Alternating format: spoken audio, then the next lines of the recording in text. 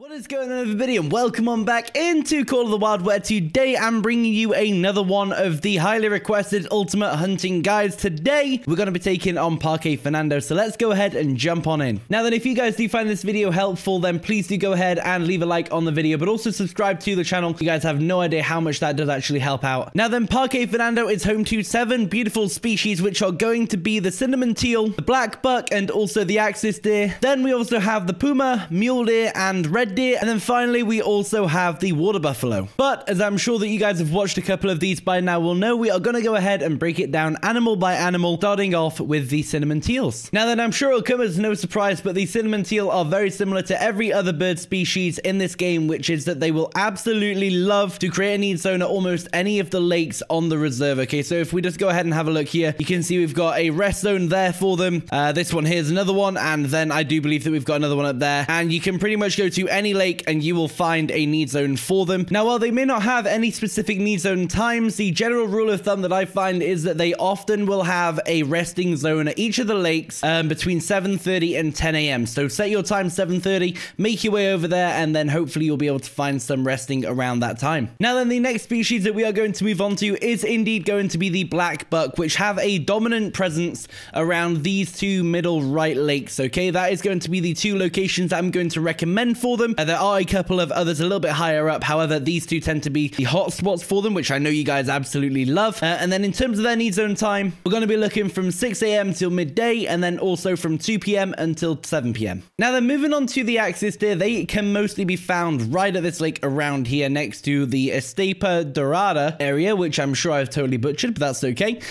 So you'll find them around here and also the surrounding areas as well. And then also the sort of seahorse, I'm gonna call it a seahorse kind of lake. It's what it reminds me of, so I'm going to go with it. If you head up over here as well, you'll find a couple of the axis deer locations as well. And then in terms of need zone time, they start nice and early from 4 a.m. until midday, but then they also have an evening need zone as well from 6 p.m. until midnight. And then moving on to the puma. Now, they tend to be quite a map-wide animal. I've found them in as many places as on this middle right-hand side, at the lakes in the middle of the map, and then also at the top as well, and at the bottom. They can be found all over the place. The only one side of the map that I haven't really found them on is up towards this left upper side here. Now then, the pumas have 3 need zones throughout the day. They have 6 until 9. They also have from 1 until 5, and then they also have from 7 until midnight. And now they're moving on to those mule deer, one of the animals that can be found on what it feels like every map at this stage. However, on Parque Fernando, you're going to find them at these upper 4 middle lakes, and then also along the right-hand coast as well. Now then, the mule deer do have 2 need zone times, which are going to be from 9 a.m. until 12 p.m. and then also from 5 p.m. until midnight as well. So a nice long evening need zone there for you to go ahead and start hunting them. And then when talking about the red deer, this lake right here in front of me tends to be quite a hot spot for them. I have 2 need zones for them. Yes, I do only have 2. I have 2 need zones for them right here, and that has produced at least 3 diamonds for me within the past couple of weeks, one of which I did manage to get on my stream, twitch.tv/andywillstv. Feel free to jump on in and ask any Call of the Wild questions out there. But yeah, so this one here tends to be a really good hot spot, and then the other 2 locations that I find a lot of them are going to be these 2 lower areas as well, the 2 lower lakes there. But of course, in order to take them out, you need to know what time they're going to be there, which is why I'm just going to go ahead and show you directly my need zone times, which are from 5 until 9 in the morning, and then lower here on the map if we have any red deer need zones, which I don't know if we do. Do we have any? No, we do not. I do believe that they are over there from 1 until 4:30, so check that area out as well. And then our final animal is going to be the beautiful water buffalo, which I have just heard one calling out down there. There you go. These are an amazing species. It's my absolute favorite animal to hunt on this map, and it's the reason why I've been playing a lot of Parque Fernando lately. Got myself quite a lot of diamond buffalo, and they are basically going to be anywhere along this right-hand coast. I wouldn't recommend going down to the lower parts of the map, but pretty much anywhere from this upper right-hand corner all the way down to this middle or even the lower outpost there. It's going to be a great opportunity for you to get yourself herd upon herd upon herd. They love going along this right-hand side here for their drinking zone. Usually I set my time to 9:30 and start making my way down. That tends to be quite a good strategy that I've come across so far. However, it can sometimes be quite difficult to spot them in between all the trees, so do take your time if you know that you're coming up to one of their need zones. However, if you want to go to a bit more of a variety, then go into any of these upper middle lakes are going to be a good shout for you. And then also, as you saw a little bit earlier,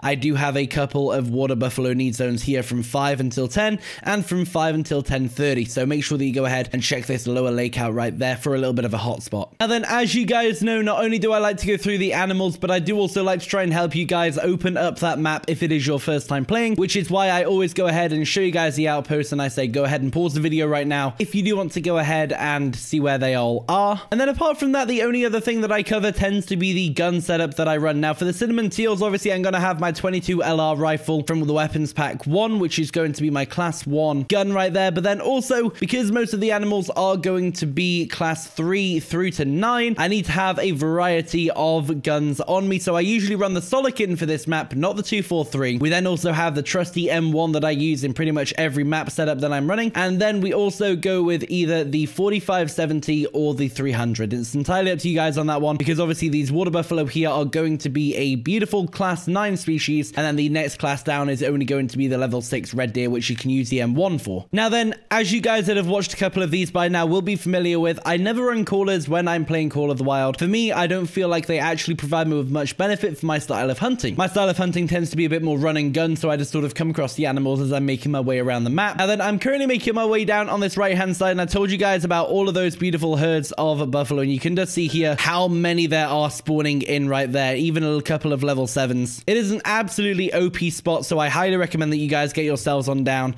to this right hand side. But for now guys, that is going to be it. This has been your Parque Fernando Ultimate Hunting Guide. I do hope that it has been beneficial to you. If it has, please do go ahead and leave a like and also subscribe for more content on this channel, and I will catch you guys in the next video. Until then, thank you so much for watching. Enjoy the hunt out there.